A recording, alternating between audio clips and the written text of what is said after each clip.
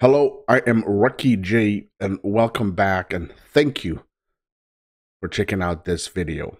This video is basically what I should have done last week, but I couldn't find it because there was a lot of suggestions, and I'm really happy that it got suggested again in one of the previous videos.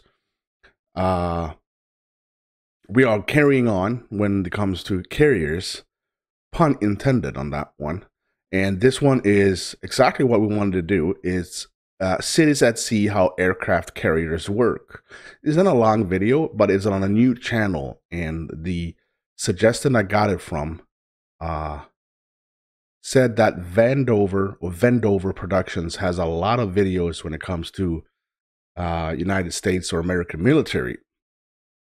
So it's definitely what I'm going to check out. I'm going to take a look at it after I recorded this video, see if I find something else. But this one is going to be really cool.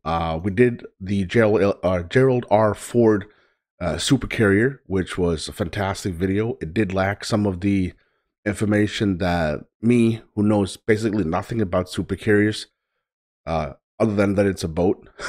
It's a big-ass boat, and they can have airplanes on the boat, and it's a big-ass boat. It's a big-ass boat. That's basically it, what we know. I want to know way more about it, and hopefully we can actually find out some cool things today. I hope you guys are feeling fine and happy, and smack the like, and of course hit that subscribe. I would greatly appreciate it. And before we watch the video, as per usual, we thank the awesome people that supports Recky J a bit extra. We're going to start thanking the channel members. Thank you so much, guys. Means freaking everything. And of course, we have the Patreons. Never forget the Patreons.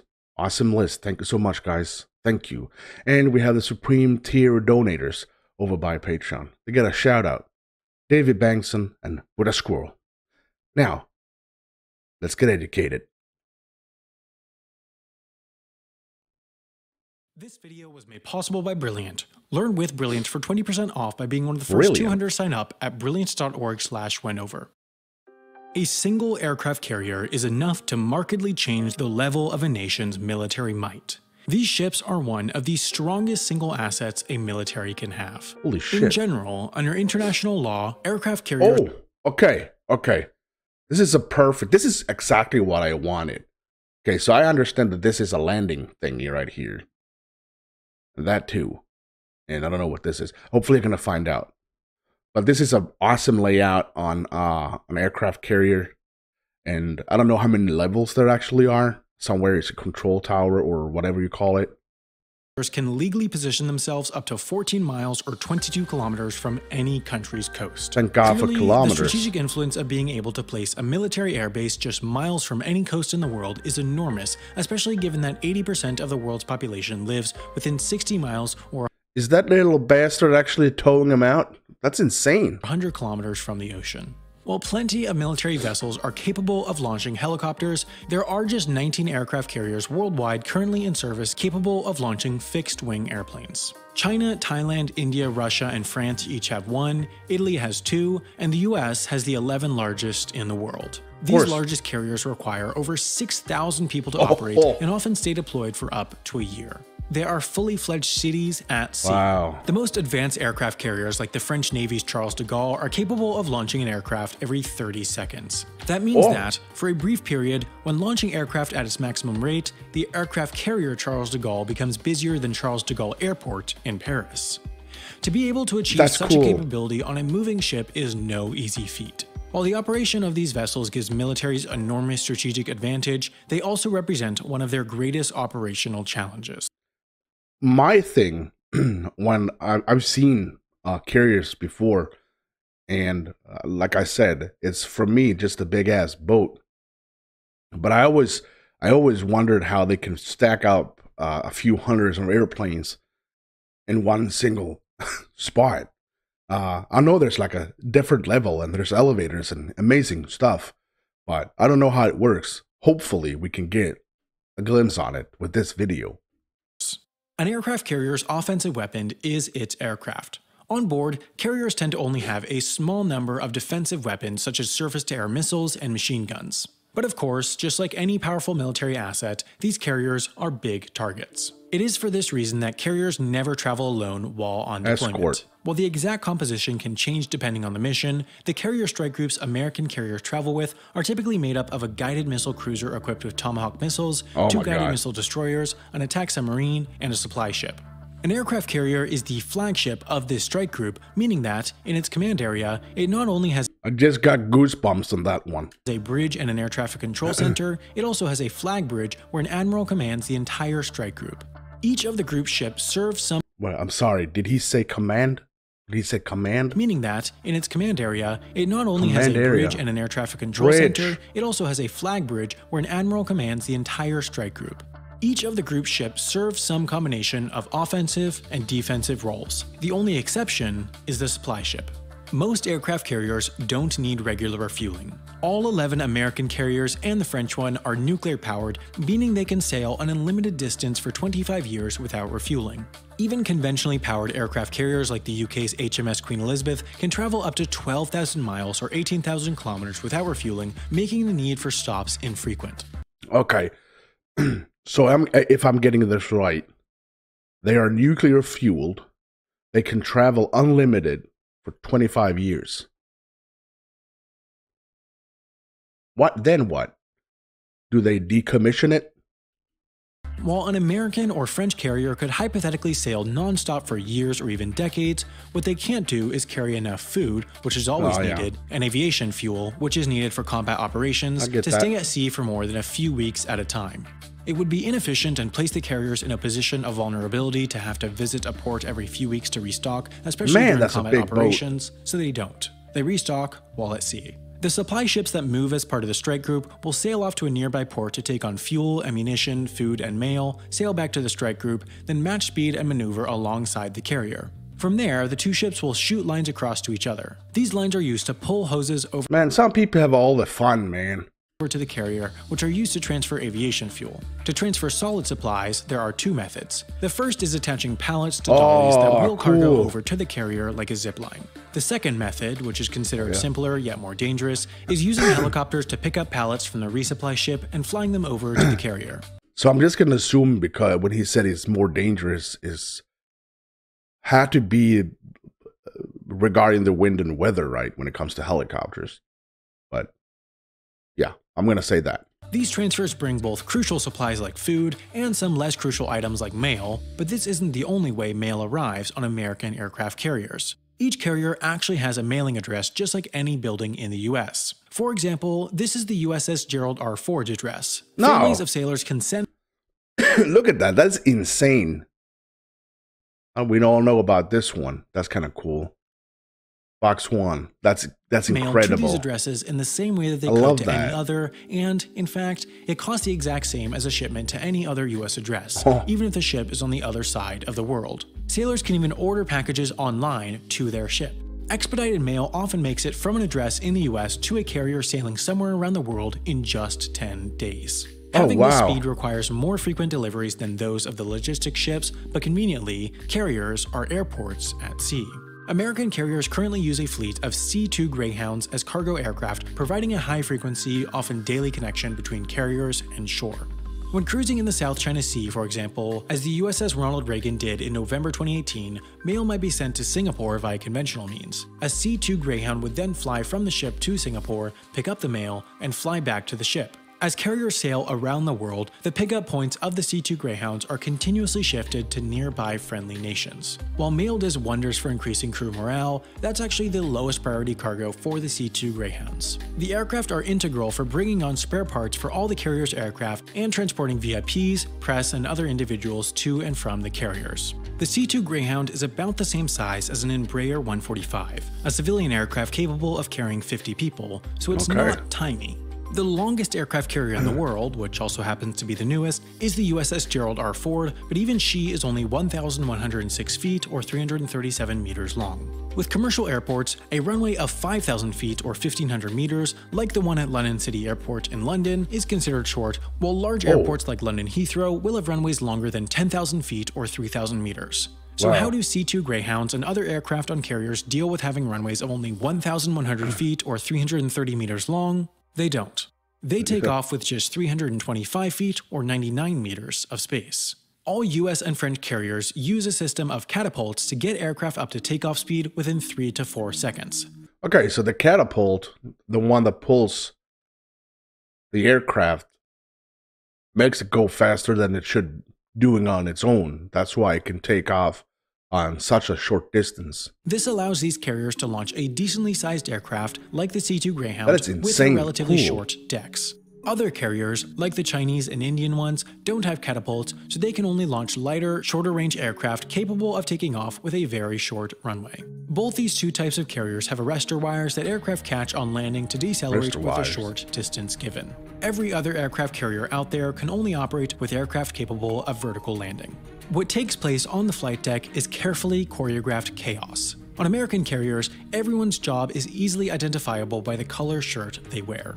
Oh my god, I gotta find out this too? That's insane. I always wonder why they're running around with purple and green vests. Yellow shirts deal with navigating aircraft around the deck. Cool. Blue shirts are assistants to yellow shirts driving tugs, operating elevators, delivering messages, and more. Okay. Red shirts do all the handling and mounting of ammunition. Cool. Purple shirts manage aircraft fueling. Green shirts are worn by a few different groups including catapult crews, maintenance personnel, cargo handlers, and more. White shirts are also worn by a mix of personnel including those helping aircraft land, working as medical personnel, and more. And lastly, brown shirts are worn by plane captains, who are not those that fly the aircraft. They're individually in charge of overseeing all work for getting an aircraft ready for flight. Alright, so he's the boss on the ground. Cool. The flight deck is a dangerous place given its small size. It's so small that all the carrier's aircraft can't fit on it, but of course just below the flight deck is the hangar. A large carrier can carry up to 100 aircraft, so massive elevators bring I love aircraft from this. the flight deck to the hangar for storage when not in use. About 6,000 people work and live aboard each American carrier. 3,200 of them have jobs related to running the ship itself. That includes everything from working in the engine room, maintaining the nuclear reactor, cleaning the decks, to actually working up in the bridge commanding the ship. Many of these jobs are below deck, and since all the above... Oh, I love that shirt. Culinary specialist. Wow. That's what I love about America. You guys always have some super cool titles on people. I mean, what are the dude that cleans the bathroom? I love that. I love that. All jobs are important, no matter what you do. All jobs are important. Above deck space is used for flight Love that. operations. Many on board can go weeks without seeing sunlight. 2,500 other personnel are Weeks. part of the carrier's air wing. If this was an airbase on land, these would be everyone working there, including air traffic controllers, aircraft mechanics, fuelers, Wow. pilots, Look and at more. that. The few hundred remaining personnel work assorted other jobs. In terms of personal space, enlisted personnel, the vast majority of those on board, only get a single bunk in a room with sometimes more than 100 others. Higher-ranked individuals, though, of course have more spacious accommodations. As long-term homes for thousands of people, these ships also have a few small luxuries like stores, gyms, barbershops, lounges, and more, but space is at a premium when 6,000 people are packed into one floating hall, and the mission is paramount. One thing I'm always wondering, so you're not working like 24 hours and 7 days a week. I'm pretty sure you're like on call or something. But what leisure time? What did the guys and girls and non-binary gender people do for leisure? Since their heyday in World War II, some have started to question the place aircraft carriers have in modern warfare. Every operating country aside from the US tend to, at any given moment, have their ships either in combat, in training, or at home. The US tends to use its carriers for a fourth function, power projection. At any given moment, there is almost certainly an American carrier cruising somewhere in the world. In fact, January 2017 was the first time since World War II that there was not an American aircraft carrier on deployment. Oh. Even if there wasn't an aircraft carrier on deployment, they're fast. They have a top speed of 35 miles or 56 kilometers per hour, meaning that a Norfolk, Virginia-based carrier could get to the Middle East in just a week. Wow, in the Pacific, that's the insane. US has an even greater advantage since it has the USS Ronald Reagan based in Yokosuka, Japan, from where it could reach the shores of North Korea, for example, in just 29 hours. American carriers spend plenty of time just cruising around the world's oceans, reminding other countries of the US's military power. For example, the USS Ronald Reagan returned from a 4-month deployment from August to December 2018, during which it saw 0 combat. It spent much of the time cruising around the South China Sea, an area in which China is attempting to assert military control, much to the US's displeasure. Elsewhere in Asia, American carriers also regularly make visits to the Korean peninsula to remind North Korea of their presence. This reached a peak in See, I can actually say this. This might be where my English is not working. So, stopping war before it happens. That's a lack of words. You know what I mean. I can't find the word for it. But they are just showing power. Like, hey, we're here. Look at the shit we have. Man, I can't find the word. November 2017, as tensions with North Korea reached a peak when 3 American carriers loomed near Korean shores. With their enormous power, though, aircraft carriers represent an enormous target, especially in the era of stealthy drones and precise missiles. The sinking of a single US aircraft carrier could result in more American military deaths than the entire Iraq War, in addition to the loss of tens of billions of dollars in military assets. While no aircraft carrier of any nation has been sunk since World War II, it's potentially more possible than one would think. US carriers regularly participate in war games where combat conditions are simulated with allies. There have been 2 concerning incidents in 2005 and 2015 where Swedish and French submarines, respectively, have won the games against US carriers. What this means is that the 2 country submarines approached close enough to the carriers where they could have, if they were an enemy in real combat, launched torpedoes and potentially sank the carriers. This, in essence, proves that aircraft carriers, with all their defense, are not as unsinkable as some may say. Meanwhile, the US has already received the first of 10 in a new class of carriers, while China, India, and the UK each have carriers under construction, so, despite their possible obsolescence, we can be sure that the aircraft carrier won't be leaving the world's oceans anytime soon. I have a logic question for you. Suppose there are 2 doors, and the first has a sign on it saying, if this door is safe, the other door is deadly. If that sign is false, what do you know about the doors? Which are deadly and which are safe? Take a moment to think about it, and if you figure out the answer, leave it in the comments. This is a question from Brilliant.org's Logic Quiz, which teaches you analytical skills through logical puzzles. That's just one of many superbly designed courses on Brilliant through which you can learn about dozens of topics including group theory, multivariable calculus, statistics, number theory, machine learning, and more. They're experts in teaching scary, complicated subjects in a way in which you can actually understand them by breaking them down into their fundamental principles. Get started learning with Brilliant for free at brilliant.org/Wendover, and then the first 200 that go to that link will get 20% off their annual premium subscription. Okay, so we did it. And I am super pleased with that video. Huge thank you to Wendover Productions. I will check out more of the content in that channel because that was awesome. I feel like I actually know way more than I was expecting. Incredible. Now they're not just big boats. They're cities at sea. That's cool. I'm going to wrap it up. Thank you so much for watching. Smack the like if you did enjoy, of course, and subscribe to support me. If you want to join and become one of the awesome people, you can click join, or the Patreon link is in the comment section. If you want to follow me on social, Instagram, there's a cool link in the description to everything.